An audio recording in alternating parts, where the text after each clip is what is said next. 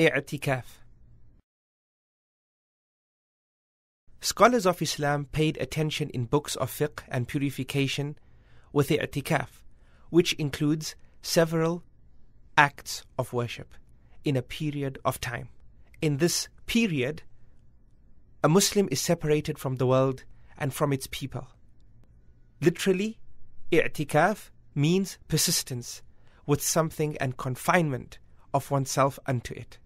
I'tikaf in the context of Sharia implies staying persistently or in seclusion in the masjid for the purpose of worshipping Allah.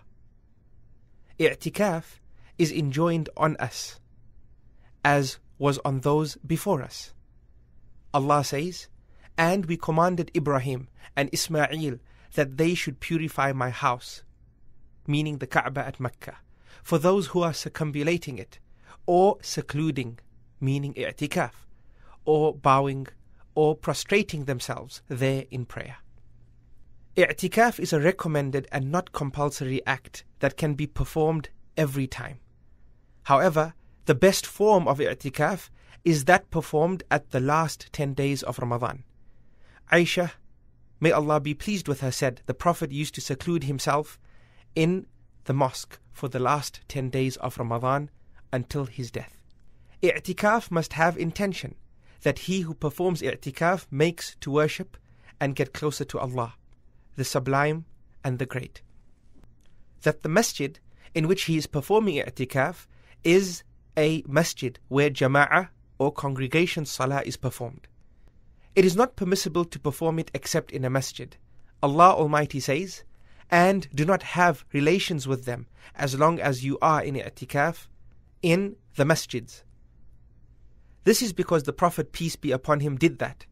I'tikaf in a masjid in which there is no jama'ah salah necessitates that one either abandons that salah when it is obligatory for him to perform it, or he will be forced to leave his i'tikaf repeatedly each time jama'ah salah is due, which goes against the purpose of i'tikaf.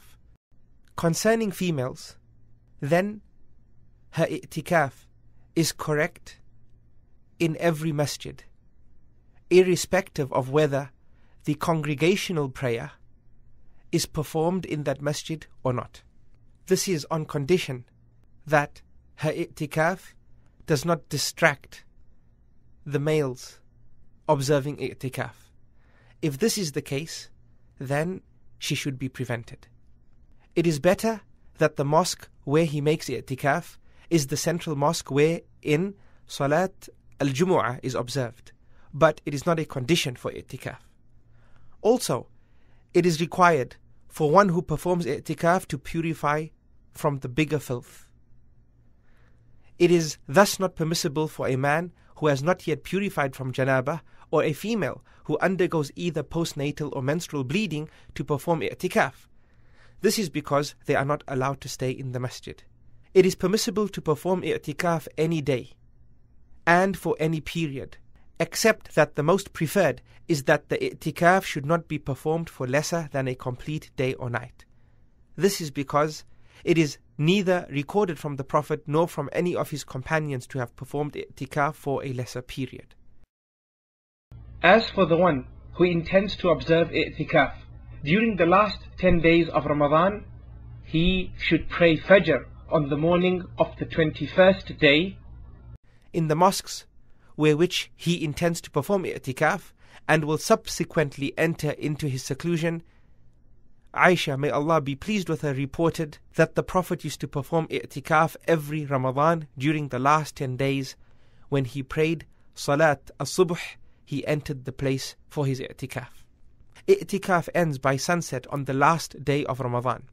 However, it is recommended to delay going out until the early morning on Eid day, because this is what was recorded from many of our pious predecessors. During i'tikaf, it is permissible to go out of the mosque for necessities like eating and drinking, if there is no one to assist. It is also permissible to go out in order to defecate. It is authentically reported from Aisha that she said, "While in i'tikaf, the Prophet used to bring his head towards me, so that I would help him dress, but he never entered the house except for human necessities." Also, it is permissible to engage in beneficial discussions with people and to ask about their affairs, but it is not good to do much of that, since it negates the objectives of i'tikaf. From acts which are permissible is to welcome and to see off any member of his family and relatives who visited him. On the authority of Safiya bint Huyay, a wife of the Prophet, peace and blessings be upon him, said, I once visited the Prophet in the night while he was performing i'tikaf to discuss some issues with him. Then, when I rose to leave, he stood up and accompanied me. If a Muslim had the intention of i'tikaf for a particular period and later discontinued it, it is permissible for him to pay back. Aisha, may Allah be pleased with her, reported that when the Prophet intended to perform i'tikaf, he entered his place of seclusion, which was a tent in the mosque. After observing Salatul Subh, then one day he ordered that his tent should be erected because he intended i'tikaf for the last 10 days of Ramadan, and that was done.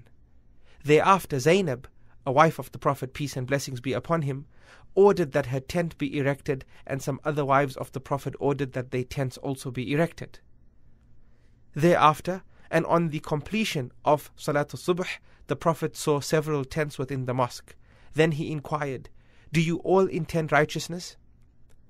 Then he ordered that his tent be pulled down, and he left i'tikaf in the month of Ramadan for that year, until he paid back at the first 10 days of Shawwal. In another narration, he paid back in the last 10 days of Shawwal.